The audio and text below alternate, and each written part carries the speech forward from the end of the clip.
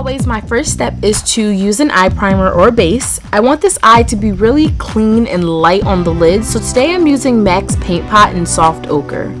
I'm finally using the Too Faced Chocolate Bar palette after having it forever, and the first shade I'm going in with is Salted Caramel.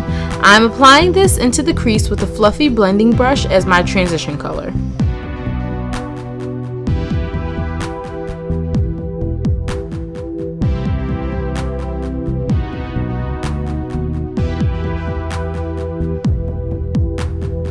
Using the same brush, I'm taking the shade Milk Chocolate from the palette and sweeping this into the crease, overlapping my transition color.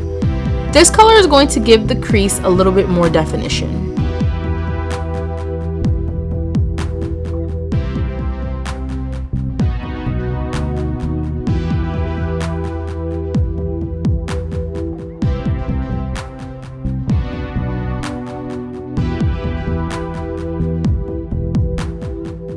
Next, I'm taking a more precise pointed crease brush in the shade Cherry Cordial, and I'm depositing most of the color into the outer V, then softly blending the color inwards in short circular motions.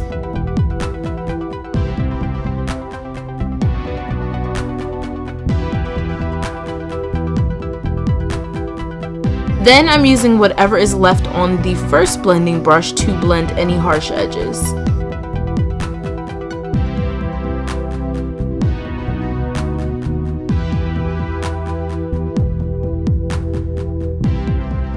I wanted an all matte pinup kind of eye, so next I'm going in with the shade White Chocolate and applying this to the bare space on my lid.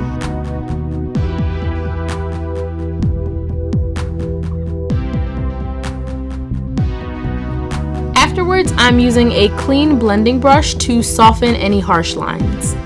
Keeping up with the pinup theme, I applied a semi-dramatic wing liner off camera and a little bit of Benefit's Eye Bright to my waterline. Then I'm smudging that Cherry Cordial shade to my lower lash line.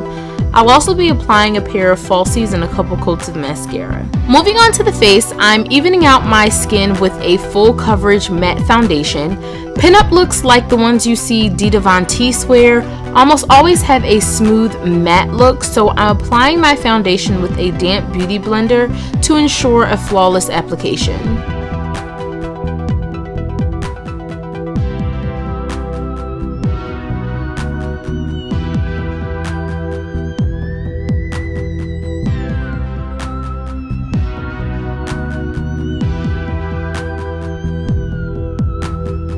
I really wanted a brightened under eye area, but not too harsh, so I'm applying LA Girl's Pro Concealer with a very little bit of MAC's Prep and Prime highlighting pen for an extra boost of brightness.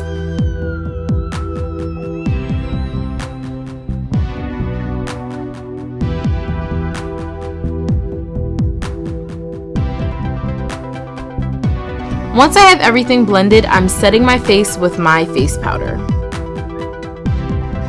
To give a softly defined shape to the face but not really a bronzy look, I'm going in with an Extra Dimension bronzer by MAC and a fluffy angled brush.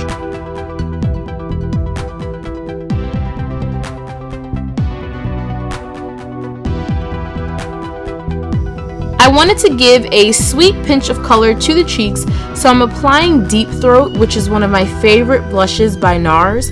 Then for a soft glow to the cheekbones, I'm highlighting with Madison Street Beauty's Sheer Glow Highlighter.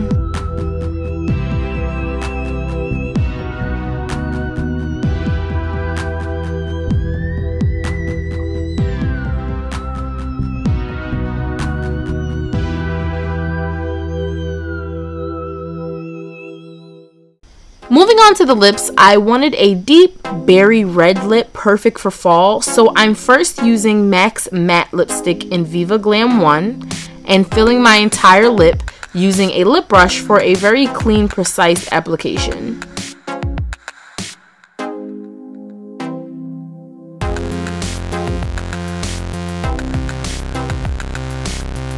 To add more of a soft ombre effect, I am taking another one of MAC's matte lipsticks in Sin, and I'm using this to outline my lip and then blending it in with the Viva Glam 1 shade for a very pretty soft ombre.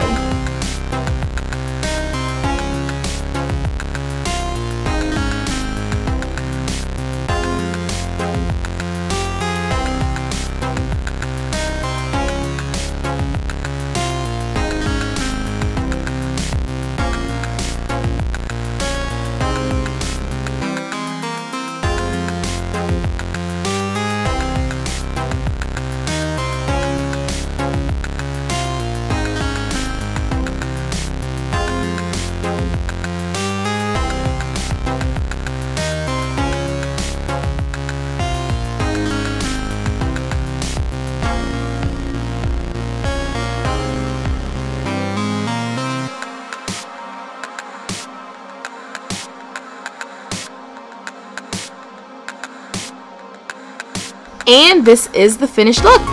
I hope you guys really enjoyed this look. Again, all of the products used will be listed down below as always. Don't forget to check out my blog for more pictures, and of course, thanks for watching and subscribing if you had.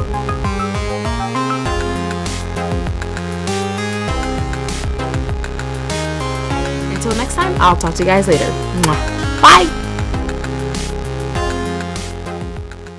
The company that I'm wearing right now is Glam Angel's hair. The hair that I have in now are 3 bundles of their Peruvian straight hair in the